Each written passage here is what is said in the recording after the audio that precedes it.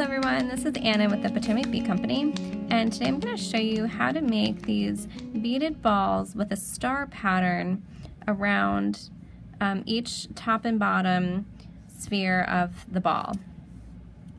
I have some 15 O's, 11 O's, and 8 O seed beads. My 8 O's here are the Canary, the Picasso Canary Yellow. I have some Garnet lined Ruby 11s and some Cranberry lined Peridot AB 15s. The other bead that I'm going to need is my Potomac Crystal Rondelles. These are this pretty transparent blue color. My needle and thread, I have a needle in a size 10, and then I have this Beadalon Wildfire Frost 0.006. I have a thinner thread at 0.006 so that it's easier for me to pass through some of these beads more than once. I also always have some super new glue nearby, as well as some scissors, some little thread snips to cut my thread, and some flat nose pliers always come in handy. To begin the bead, I'm going to pick up 5 11 O's. I'm going to run my 11 O's down my thread. Got about 2 feet here, and I'm going to leave a tail of about 5 or 6 inches. I'm going to take my needle and run it back through all of these 11s in the same direction, so that when I pull, my thread is going to make a circle. I'm going to take my needle through at least one more of these 11s, and that's going to help close that circle so it's real tight and there's no gaps in between those beads. So at the top of my little star here, I've got 1 11 with both ends of my thread, the tail end and the tail that I'm still working with, coming out on either side. I'm now going to work around this little star, and I'm working counterclockwise. I'm going to pick up a 15, an 8, and a 15, and I'm going to add this little section of 3 beads to the outside of my circle. I'm going to take my needle and run it back through that 1 11 O, and when I pull my thread tight, those 3 beads will be nestled right up against that 11. I'm going to go through the next 11, pick up those same 3 beads, my 15, my 8, and my 15, and take my needle back through that 1 11 again. So I'm adding these 3 beads, my 15, my 8, and my 15 to the outside of each 11.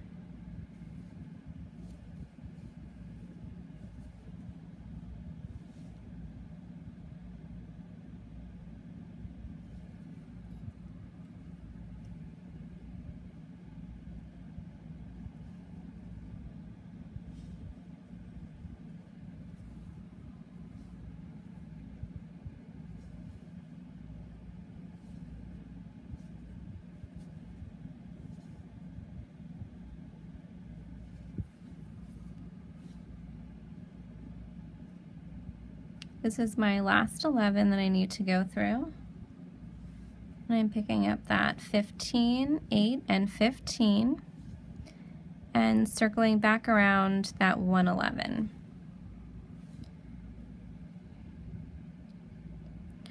And I pull tight to make sure that all of my beads are close to one another and I don't have much thread showing in between them. Coming out the top of that 11, I'm going to go through the 15 and the 8 so that I'm coming out the bottom of that 8 on the outside of my star. I'm going to flip my star here so that it's easier for me to work, so that my thread is now coming out the top and I'm in position to work counterclockwise again.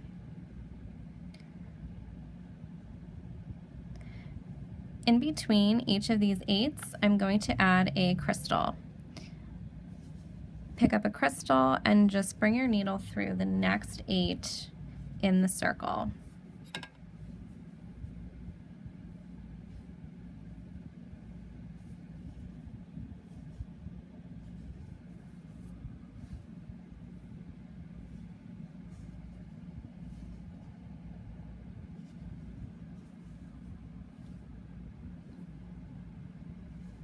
I try to always hold that tail thread in my left hand, because when you're working on such a small project, the tail thread is always going to be right in your way.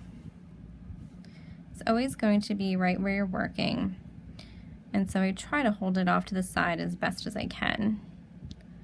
I've now gone around the outside of my little star. I went through all of my 8s and added a crystal in between each one. Give a nice tug, make sure everything is nice and tight. And now I'm going to repeat the steps that I did initially when I added my 3 beads to the outside of my 11s. I'm going to add 3 beads to the outside of my 8s this time. I have an 11 here, an 8, and an 11, and I'm going to add these 3 beads to the first 8 that I picked up. And as I travel around the outside line of beads, I'm going to go through a crystal, go through the next 8, pick up these 3 beads, my 11, my 8, and my 11, and I'm going to circle around the first 8, the 8 from that first line of 8s.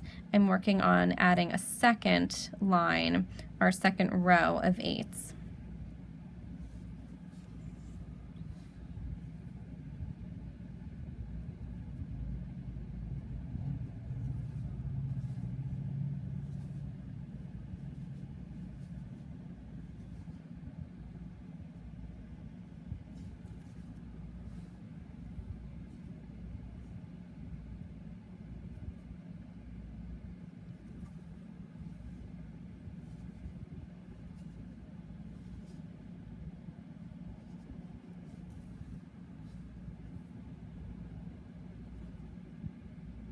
This is the last 8-0 that I need to come through.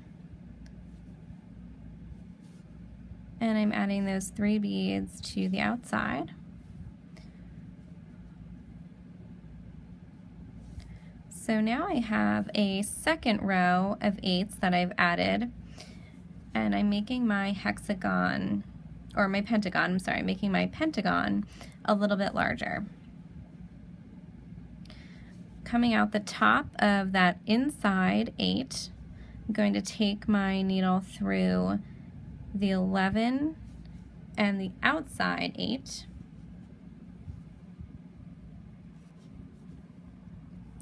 And I'm going to flip this again so that my thread's coming out the top, and again I'm working counterclockwise. Now I'm going to pick up a line of 4 seed beads, 4 of my 8s, or I'm sorry, 4 of my 11s, and I'm going to add these in between all of the outside 8s, so each point of my pentagon here.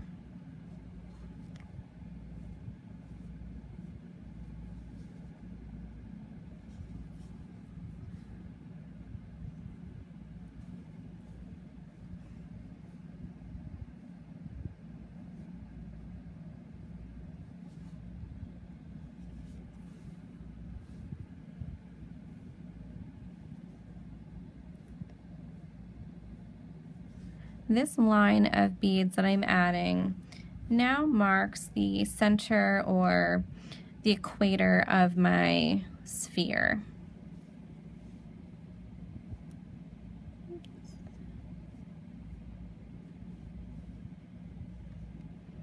As you add these 11 O's and you pull tight, you'll see that you now have half of a little sphere formed here. I'm going to, after I've added my last and fifth line of 11 O's, I'm going to take my needle and continue around the circle, and I'm going to go back, I'm going to continue through the next 5 11s and the next 8. And give a good tug. I'm going to go back through these beads because it'll help me get a good grip and it will help just tighten everything up. Now coming out one of my 11s, or I'm sorry, one of my 8s, I now need to begin the second half of my sphere. I'm going to need a little bit more of my 8s and my 11s.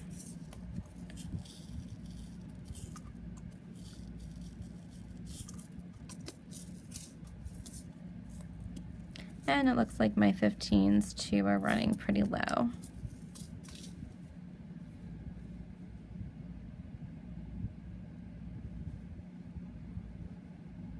Coming out of one of my 11s here, I'm going to basically make a mirror image of the first section that I've done.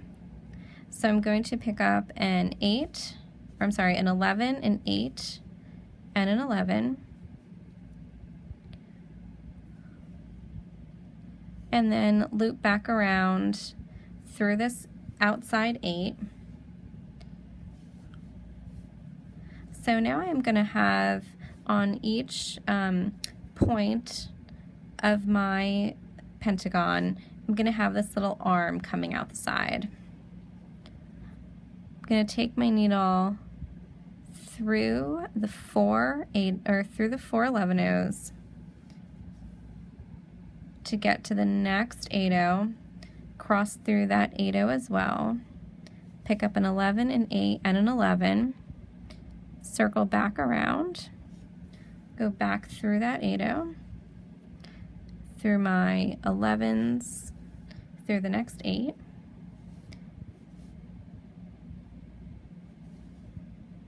and add that little trim, that little arm that's going to stick out the side.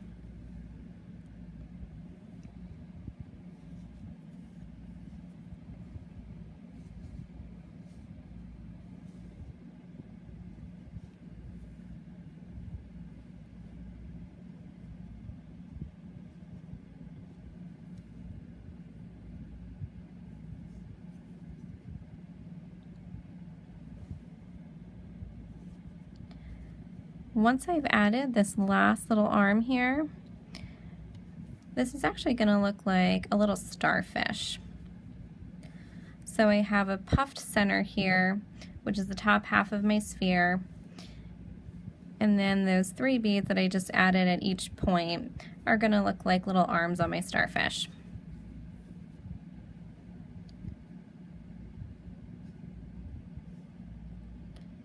I'm going to continue through the 8O here,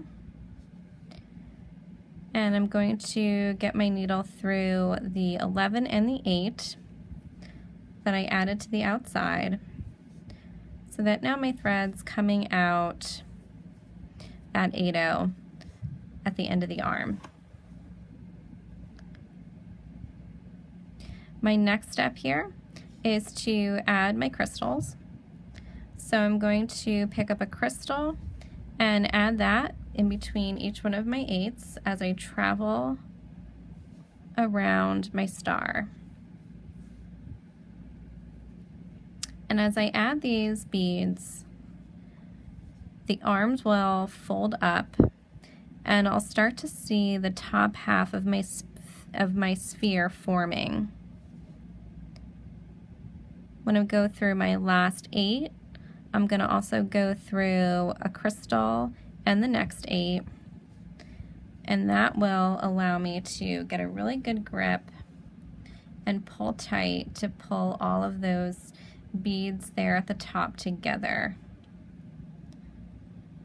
Now the very last thing I need to do, the very last step adding beads, is to pick up a 15, an 11, and a 15, making sure that I'm coming out of an 8, and I'm going to add this little 3-bead fringe to the outside of the 8-0. Go through a crystal and another 8-0, and again add this little 3-bead fringe.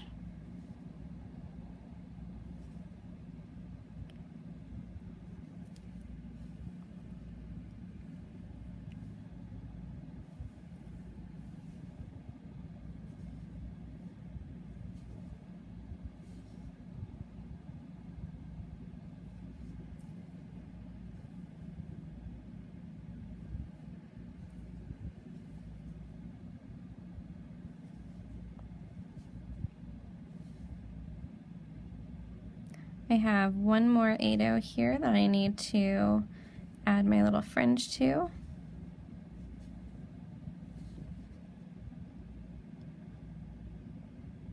And as I go through that last 8-0, I'm also going to go through a crystal and through the next 8-0.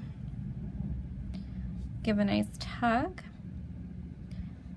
And then I'm going to take my needle up through a 15 and an 11 to get to the very top, the very tippy top of my project, all on the outside here. Now I just need to close this hole by running my needle through all of these 11s at the top and just cinching this top closed.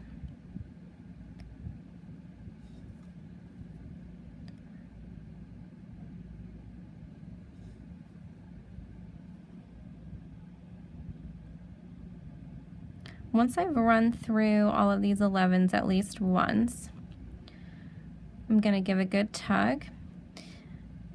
Now mine closed up pretty quickly. If you have a hard time getting it real tight, take your needle and just pop these crystals out. Sometimes they get kind of stuck in there, and then that prevents you from getting a really tight hole at the top here. So just take the end of your needle and just kind of pop them out. I'm going to run through all of these beads at the top again through the circle of 11s. And this is why I'm using my thinner thread here, because it'll make it a little bit easier for me if it's thinner. And when you've gone through enough times and you feel like everything's pretty secure and the hole is pretty close and tight, I'm just going to tie off my thread. I'm going to make a loop here, going to go under the existing thread and take my needle through that loop, give a good tug, and continue through some more of my beads to hide the tail of my thread.